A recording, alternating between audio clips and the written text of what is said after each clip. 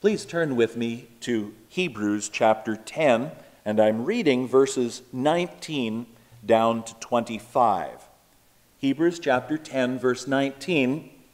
Therefore, brethren, since we have confidence to enter the holy place by the blood of Jesus, by a new and living way which he inaugurated for us through the veil, that is his flesh, and since we have a great priest over the house of God, let us draw near with sincere heart, in full assurance of faith, having our hearts sprinkled clean from an evil conscience and our bodies washed with pure water. Let us hold fast the confession of our hope without wavering, for he who promised is faithful. And let us consider how to stimulate one another to love and good deeds, not forsaking our own assembling together, as is the habit of some, but encouraging one another, and all the more as you see the day drawing near. I have been seeking to bring to your attention the surpassing greatness of our Lord and Savior Jesus Christ, as we have since the middle of January begun making our way through the book of Hebrews. We come today to a key transition point. The writer has been laboring and bringing to us again and again how Jesus Christ is unparalleled. There is none like him. It isn't that he has close rivals, but that he is the leader of the pack. He outdistances them all by the farthest margin. Jesus Christ is the one and the only. He is utterly unique in his person as well as in the work which he has accomplished for us. But we come to this place where we are no longer talking about that bedrock and those fundamentals on which we build. Rather, there is a transition into what is it that we now are called to do. And so I title this, What is to be Done? What is to be done? But first of all, the writer cannot miss the opportunity to once again point out that Jesus Christ is the one who has brought us to our standing. Lest there be any mistake whatsoever, Jesus Christ and he alone is the reason why we have the salvation which we enjoy, and why we can now enter in and partner with God and participate with God in what he desires to see accomplished. I have had opportunity again and again, as people have questioned, how is it that works and the gift of God tie together? Never miss the opportunity to say it for the blessing and the benefit of those round about you. We are not saved by works, but we are saved to good works. We are not saved by anything that we have done, but that does not eliminate that having come to enjoy salvation, that we are to lay back and to do utterly nothing at all. We begin with verse 19 in this passage. Therefore, brethren. Interesting that just as with Paul when he spoke to the renegade Corinthians who ignored his apostleship and his authority and downplayed him so horribly, yet he spoke to them and he appealed to them as brothers. He appealed to them as those within the family of God. And here, these who were thinking of drawing away and pulling back from Christ, there is yet that tenderness, there is yet that appeal within the family. Therefore, brethren, since we have confidence to enter the holy place by the blood of Jesus, we have confidence. That is something that is not known in other religions of this world. There is a hope so, there is a might be so, I wish it so, but we have. This distinguishes us. This sets us apart in that in Christ and the offering that He made once for all, we now have a confidence, and whereby we previously, Gentiles, all of us, I think, whereby previously we were excluded and were on the outside looking in. You recall that temple in Jerusalem, just as the tabernacle in the wilderness, a Gentile would be on the farthest periphery, Jewish women a little farther in, Jewish men, the Levites, the priests, the high priest, to that center room, the Holy of Holies, which contained the Ark of the Covenant.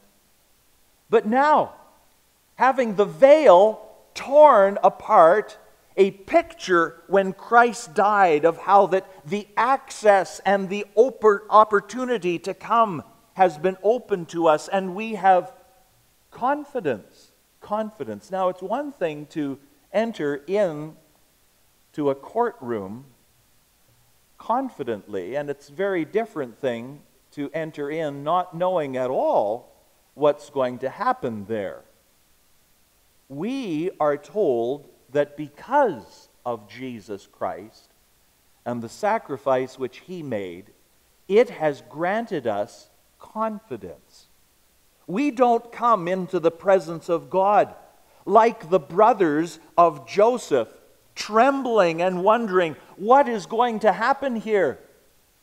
We are not clothed in our own filthy rags anymore, but we are clothed in the white garments of Christ, garments that are undefiled and unstained. And so we come into the very presence of God, not brazenly or brash, but we come with a confidence because of that offering which was made on our behalf by a new and living way which He, again pointing to Him and Him alone, the sole, the solitary one who worked the work, which He inaugurated for us through the veil, that is His blood. And since we have a great priest over the house of God, which has been shown to us in all of His splendor, working, interceding on our behalf at the very throne of God, considering all of this, there are now 4 things which are held out to us, and the key words are, let us. Those are repeated 3 times, but I would bring to your attention that it is implied in verse 25, and so really it's 4 times that we are told, let us, let us. Go with me, please, to John chapter 6. And Jesus is dialoguing, he's conversing with some Jews. And I begin reading in verse 26. Jesus answered these people, these Jews, and said, "Truly, truly, I say to you, you seek me, not because you saw signs, but because you ate of the loaves and were filled.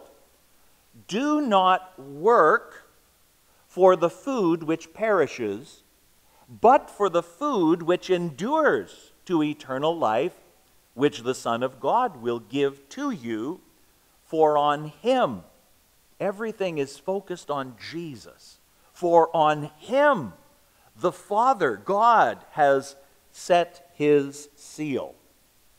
Now the people ask, therefore they said to Him, "What shall we do? What shall we do that we may work the works of God?" These people, they had heard time and again about the work that they were to do, the ceremonies that they were to fulfill, and the obligations of the law. And so there was ingrained in them a work mentality. And so they come to Jesus and they are warmed, they are intrigued by what he has to say and the message that he brings. But they couch this in terms of work. And so they say to him, what must we do? Well, there's something we're got to do here. We're not quite sure what it is. Please help us. What is it that we must do that we might work the works of God? And Jesus answered and said to them, this is the work of God. Jesus comes back to them and he says, all right, if that's the terminology you want to use, I'll help you. This is the work that you are to do, the work of God, that you believe in him whom he has sent, that your confidence might be in Christ, that your eyes might be set upon Christ, and that everything might depend upon him. Jesus, Messiah, Christ, Anointed One, let him be absolutely all in all. You want to know what you're to do? Believe in him. Believe in the Son of God who has come into this world at the bidding of his heavenly Father. Some people will say, that's not work.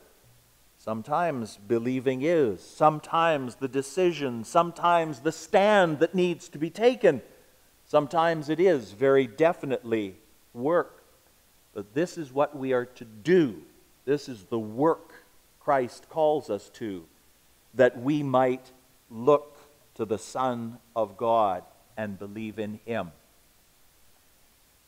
Jesus and the Father understands who we are. Is it not true that there are times when we itch to be active and to have an occupation, for these hands and these feet, these lips to be doing something? In our salvation, there is nothing. We must receive it as a free gift of God. By grace are you saved through faith, and that not of yourselves. It is the gift of God, lest any man should boast. Boasting is excluded. Boasting is utterly eliminated. It is done. However, once we have this standing, once we come to know our Lord and Savior, and we rejoice in what he has done for us and the gift that he has extended to us so kindly, but at such great cost, we then come to these four let us, based upon our standing in Christ, not in order to obtain that standing, but because we already have it. Let us, first of all, verse 22, let us draw near with a sincere heart in full assurance of faith. Now, during a time of COVID, drawing near is utterly the last thing that people are counseling. But here, Christ, he invites us to draw near, and the writer, he impels us and he commands us that this is the right thing to do, to draw near to our Lord and Savior with a sincere heart, fully confident, fully assured that what he has done has been effective, that the cleansing which he provided was what was needed and did what was intended to do. We've been sprinkled clean from an evil conscience and our bodies washed with pure water. Therefore, we have the privilege, we have the opportunity, we have the joy of drawing near and ever pressing closer and closer to our Lord. That's number one. Number two, let us, and this is in verse 23, let us hold fast the confession of our hope without wavering, because the one who has promised us this is faithful. Let us hold fast. It's not that we just casually hold this in our hands with open hands. We grab a hold of the Word of God and we hold to the promises of God. And though all the world calls us fools, yet we hold to the promises and the promises of God, and we rejoice in every last one of them. Let us hold fast. You remember Abraham, that he was coming on to 100 years of age, and the promise of God was that he would have a son, not by Hagar, but by Sarah.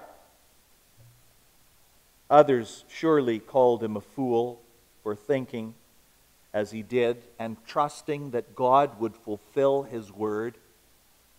In Romans, Paul tells us about Abram that he considered his own body, yet he did not waver in unbelief, but grew strong in faith. Here, the same is pressed for us. Just as Abraham held fast to the promises of God, and he held on to that hope without wavering. Why? Because God was the one who had promised that he would fulfill his word. And Abraham just trusted in God's word, and God credited it to him as righteousness. So first of all, let us draw near. Let us hold fast. Second of all, verse 24 now. Let us consider how to stimulate one another to love and good deeds. We go from the vertical, our relationship with the Lord, drawing near to Him and holding fast to His word, not letting it go. We now come and we consider, what about that sister over there or that brother over there? Let us consider how to stimulate and to encourage them to love and to good deeds.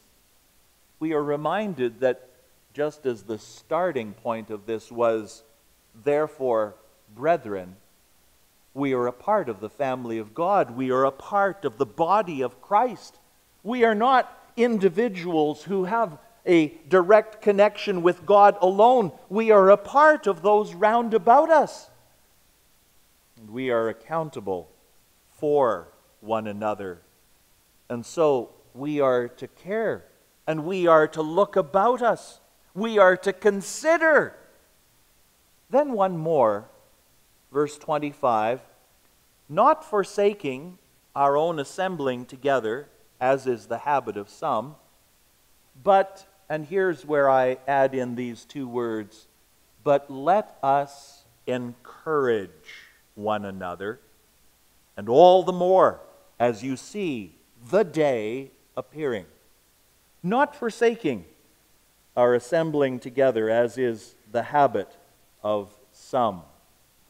It was back in January that I laid out, or perhaps it was at the end of last year, that I laid out the course of this study through Hebrews, and I knew that it would take us a good while, perhaps a year or so, in order to fully make our way through this excellent book.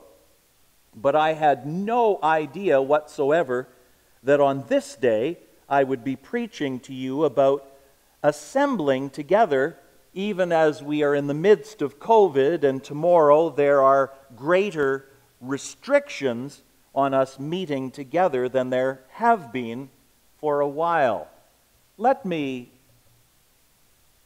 bring something to your attention for your consideration.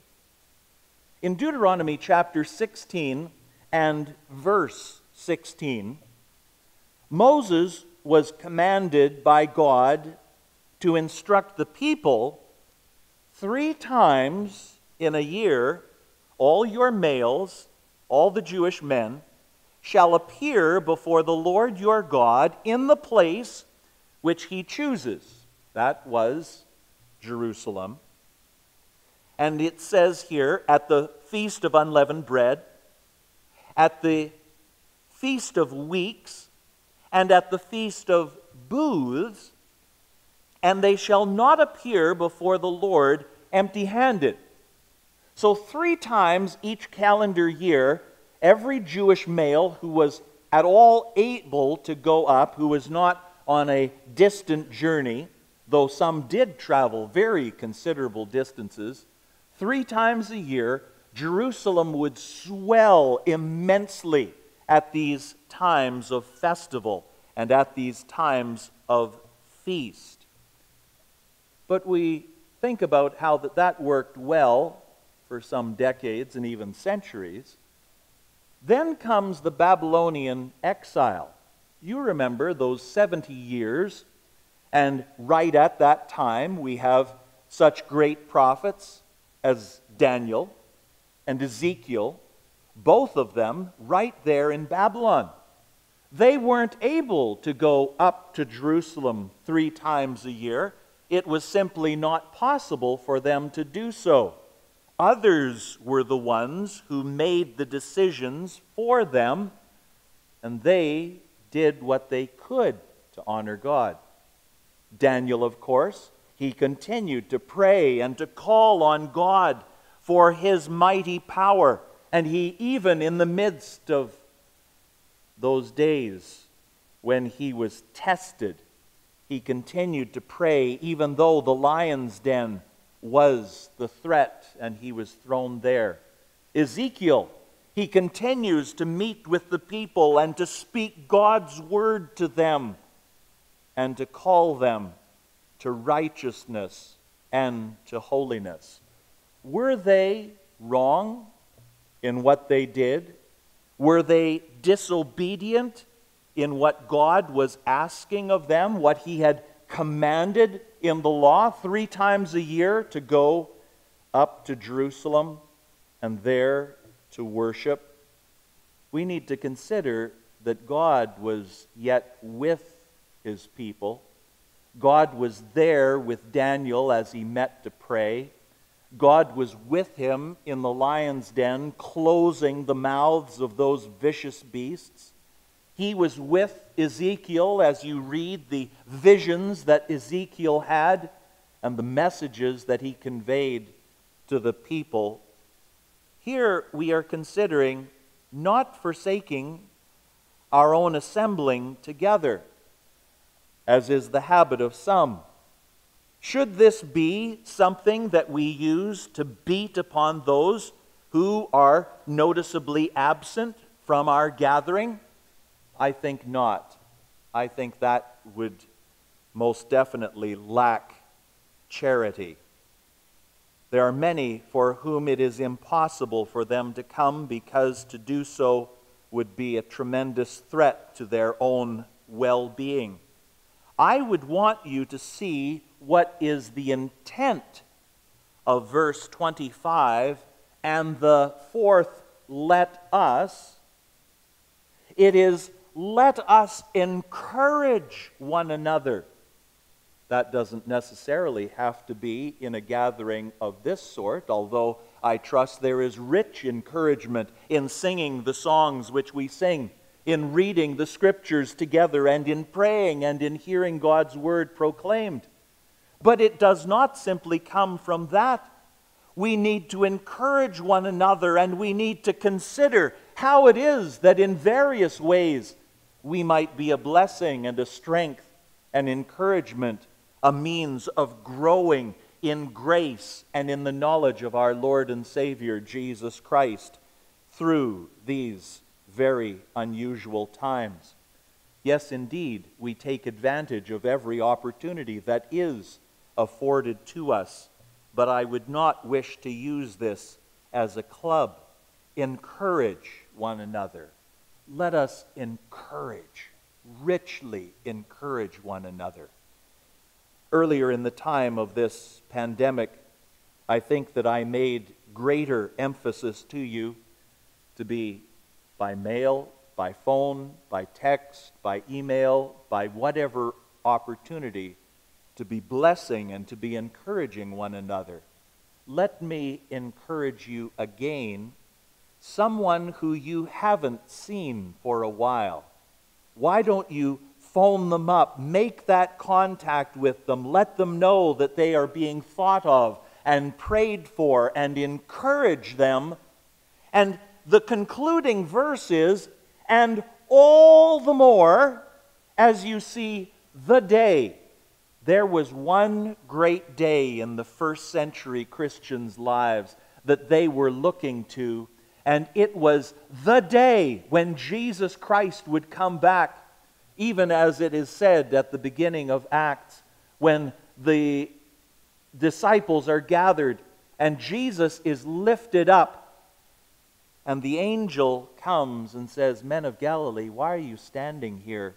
This same Jesus whom you have just seen taken away will so come in like manner." They had work to do. There was a task to be accomplished. There was a witness to be borne. But every day the believers looked and they wondered, could this be the day that we will see our Lord once again? And it was for joy of that day that they endured all that they did endure, and many of them were most horribly treated. We are told all the more should we draw near, all the more should we hold fast, all the more should we be pressing and praying, considering how that we might encourage and stimulate and prod one another to love and to good deeds, and encourage one another in every possible way as we see the day that is certainly drawing near and that will soon be here. Lord, we give you thanks and praise for how that you have created us, and how that sometimes we get fidgety.